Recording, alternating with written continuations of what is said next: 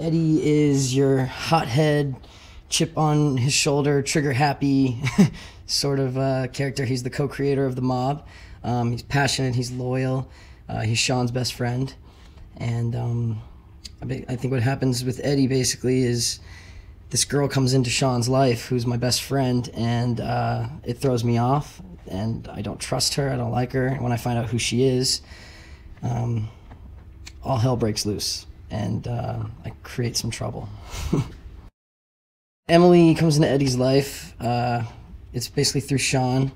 I meet her, and the first thing Sean tells me about her is that she wants to join the mob, which is my crew. You know, it's me and Sean's thing that we started, and you know, basically I'm not happy about that. Eddie's not happy about that.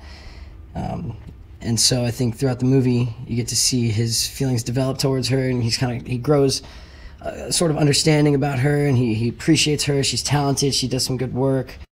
Peter Gallagher is the man. There's no other way to put it. He's like one of the best people I've ever met in my life.